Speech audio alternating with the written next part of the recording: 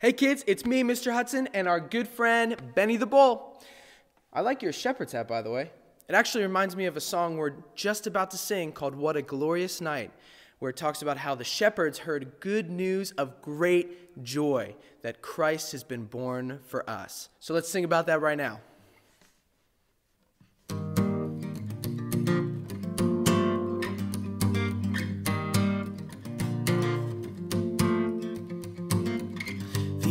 Angels came to see the baby, stood by his mother's side. Here lay the Savior inside a manger. Oh, what a glorious night. Oh, what a glorious night. I hear the angels singing, hallelujah, let the earth receive her King. I know that love has come here. Sing it out. Jesus Christ is born. I know that Jesus Christ is born. Yeah, yeah.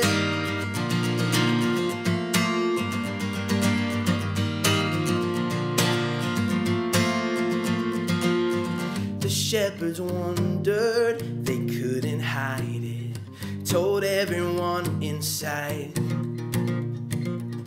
All were amazed when they heard how God came down on this glorious night. God came down on this glorious night. I hear the angels singing, hallelujah, let the earth receive her King. I know that love has come. Sing it out. Jesus Christ is born.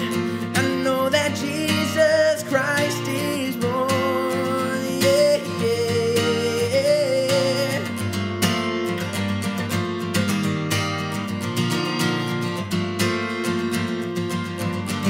All is calm now, all is quiet, a star shining in the sky. Below in Bethlehem, a king is sleeping. Oh, what a glorious night. Oh, what a glorious night. I hear the angels sing, hallelujah, let the earth receive her King. I know that love has come for us. Sing it out. Jesus Christ is born. I hear the angels singing, hallelujah, let the earth receive her King.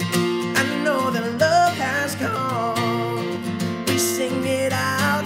Jesus Christ is born. I know that Jesus Christ is born.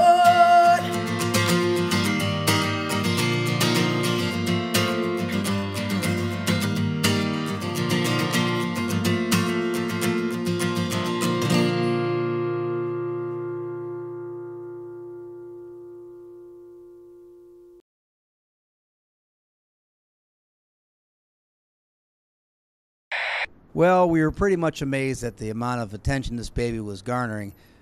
I mean, it was like the whole town was buzzing. And I've even heard rumors that men from other countries are coming to visit. So, yeah, lots of incredible things happening. It's a pretty exciting time to be a goat here in Bethlehem. How would you describe the baby Jesus? Boy, in a lot of ways, he's just like other human babies I've seen, but there really is something special about him. You just get a sense he's going to do important things. I also appreciate how good he is with the kids. He lets them come up and sniff him and lick him. And have you gotten to meet the baby Jesus? Yes, he's really nice. And what's your favorite thing about him? I like it when he smiles at me.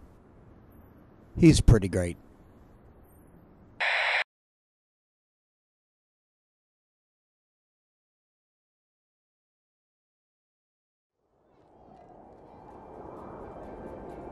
In those days, Caesar Augustus issued a decree that a census should be taken of the entire Roman world. This was the first census that took place while Quirinius was governor of Syria, and everyone went to their own town to register. So Joseph also went up from the town of Nazareth in Galilee to Judea, to Bethlehem, town of David, because he belonged to the house and line of David. He went there to register with Mary, who was pledged to be married to him and was expecting a child. While they were there, the time came for the baby to be born.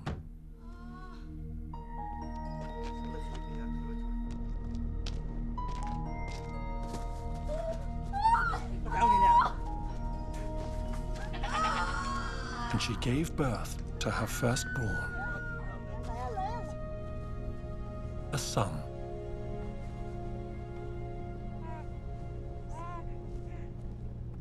She wrapped him in cloths and placed him in a manger, because there was no guest room available for them.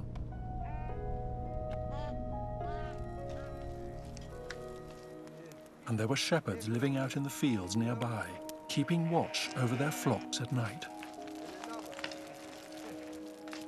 An angel of the Lord appeared to them, and the glory of the Lord shone around them, and they were terrified.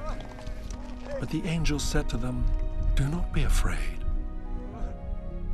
I bring you good news that will cause great joy for all the people. Today in the town of David, a Savior has been born to you. He is the Messiah, the Lord. This will be a sign to you. You will find a baby wrapped in cloths and lying in a manger." Suddenly, a great company of the heavenly host appeared with the angel, praising God and saying, "Glory to God in the highest heaven, and on earth peace to those on whom his favor rests."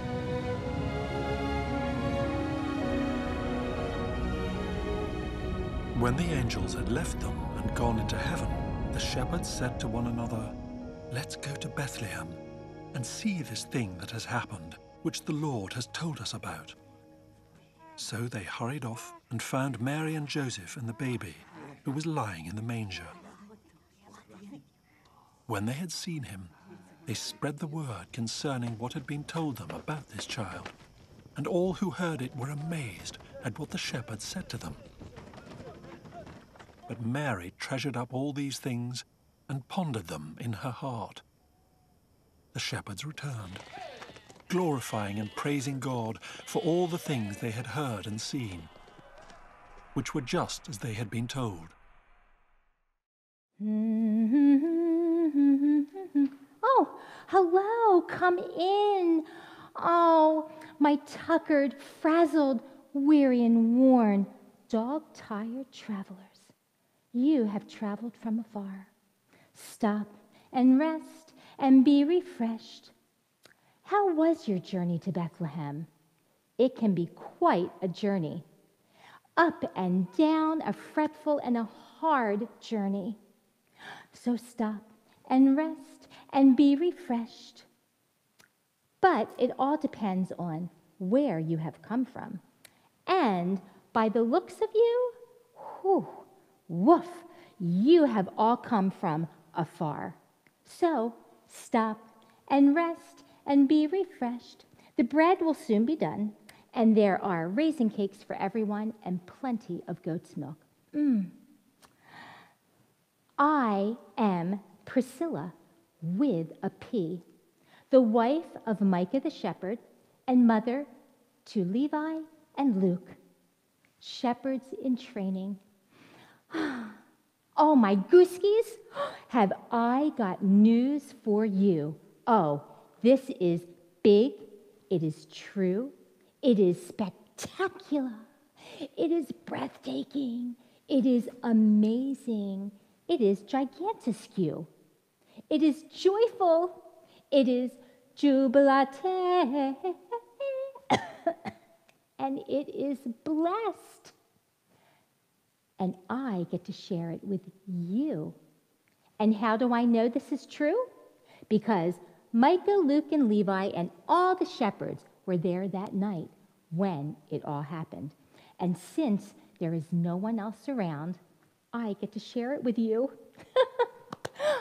Hark! What is that rustling? And that nibbling? Yep. Peter, you come out of there. Why are you dressed as a sheep? Oh, you're McFluffers? But you're a bunny.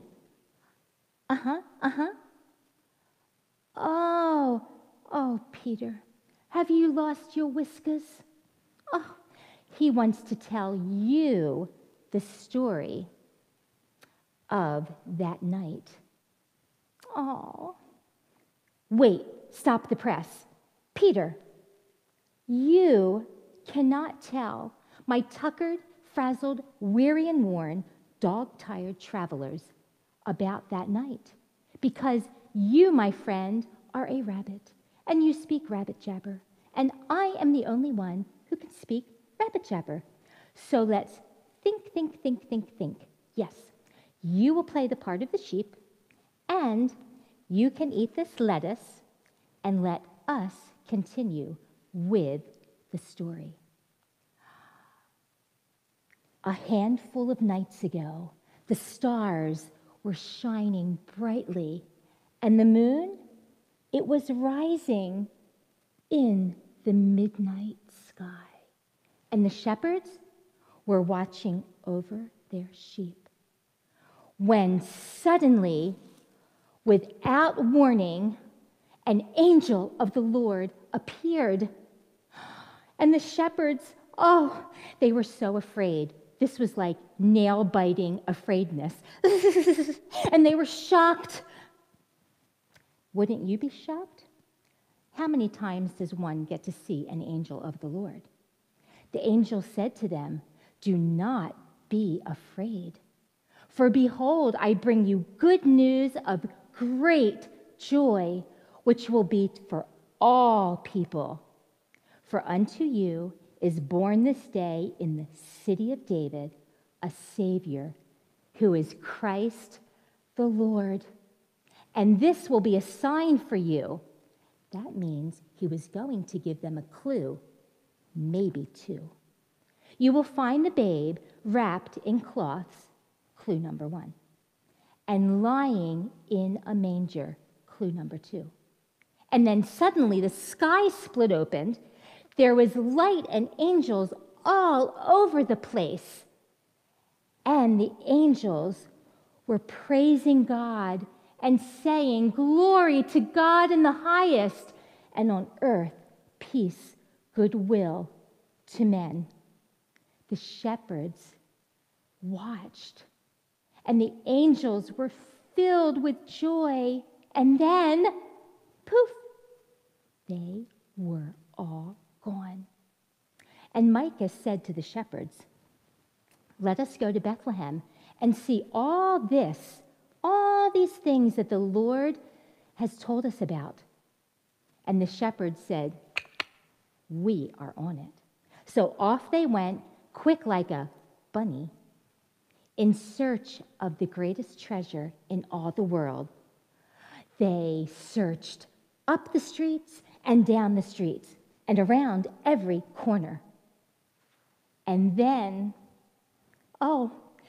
they found him just as the angel had said. They found the wee babe. He was wrapped in cloths. And he was lying in a manger, just as the angel of the Lord had said. And the shepherds worshiped him. And as they left Bethlehem, they shared this good news, for their hearts were filled with joy. They shared the good news with the tall people, the small people, and the medium-sized people. And everyone was amazed. Well, I awoke to laughing, rejoicing, and leaping for joy. And I said, "What has happened?" And then they told me the good news. And my heart, it was all aflutter. I was filled with great joy. And now I get to tell you the good news. You see, the angels did not come to the kings and to the queens. No, the angel of the Lord came to shepherds, people just as we are, to tell us that Jesus Christ, the Lord, had been born. And again, now I get to share this good news with you. Jesus has come, the Savior, to save us from our sins. Now, there's something very important that you need to know. And this is what you need to know. God always keeps his promises. You see, God, after hundreds and hundreds and hundreds and hundreds of years, God kept his promise that he would send the Savior to save us from our sins. And he did. You see, God always keeps his promises. God never lies. God is always true, and we can trust him our whole life through. So now I get to share this good news with you. The angels told the shepherds told the people as they left Bethlehem, and now I get to share this news of Jesus being born, the greatest treasure in all the world, the greatest treasure to be loved, to believe, to know that Jesus has come to save us from our sins. Oh my, it's just good news. And so why don't you all go out to the well and wash your faces and wash your hands and come back in for some raisin cakes and milk while I get this bread into the oven. And Peter, you need to eat that lettuce.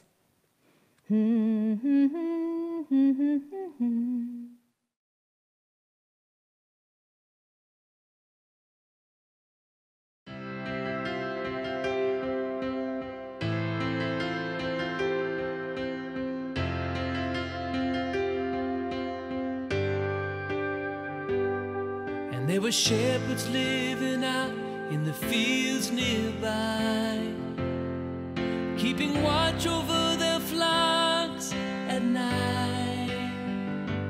An angel of the Lord appeared to them, and the glory of the Lord shone around them. And they were terrified, but the angel said to them, "Do not be afraid, I bring you good news.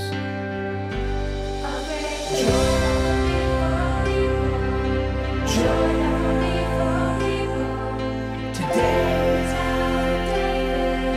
a Savior has been born to you. He is Christ the Lord. He is Christ the Lord."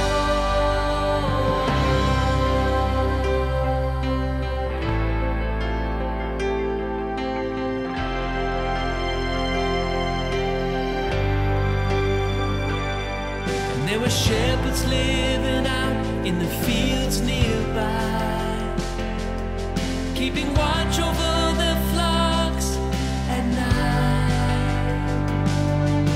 An angel of the Lord appeared to them, and the glory of the Lord shone around them. And they were terrified, but the angel said to them,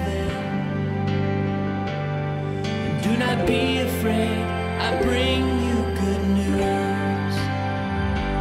A great joy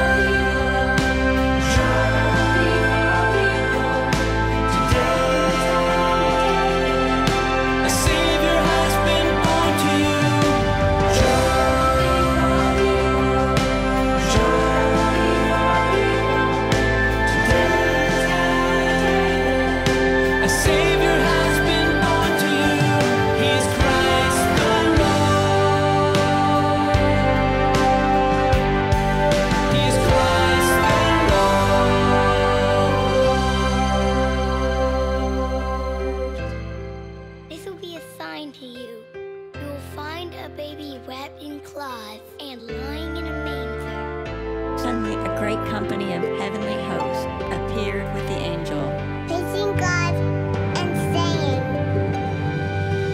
Glory to God in the highest. Glory to God in the highest. Glory to God in the highest.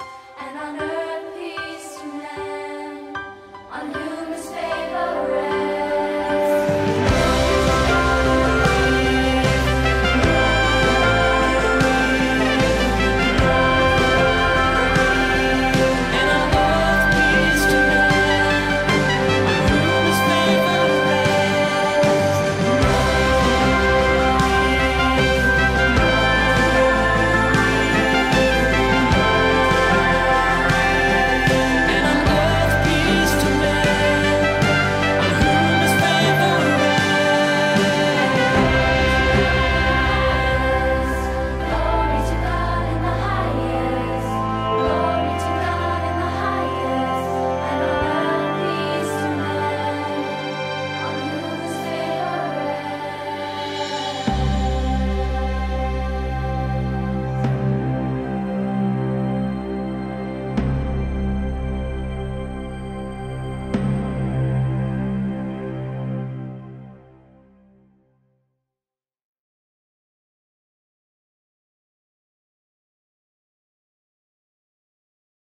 Hello again.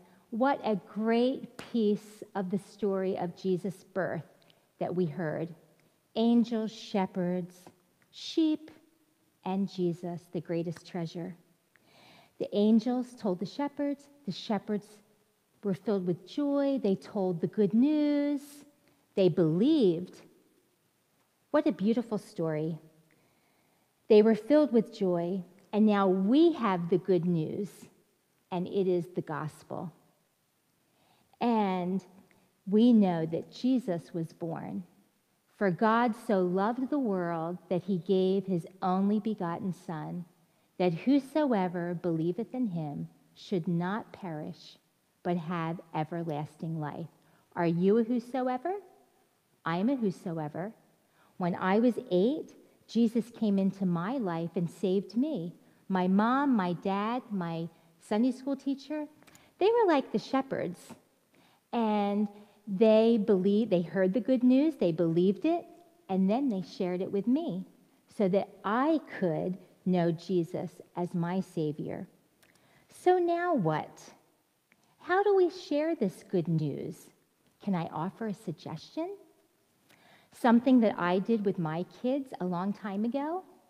We made cookies, or we got candy, or we went to the dollar store and got little Christmas candles, and we would wrap them up, and we made cards, and we wrote Bible verses in them.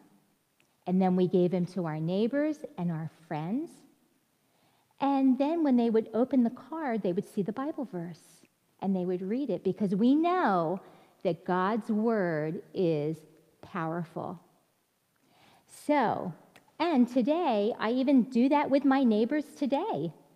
I give them something, a little something at Christmas with a card that tells them about Jesus, so that maybe the Holy Spirit will stir their heart to ask me more about my Savior.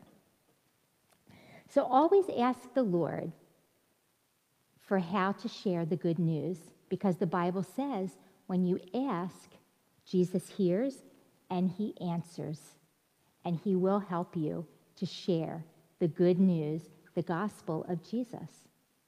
So, I wish you a very merry and blessed Christmas.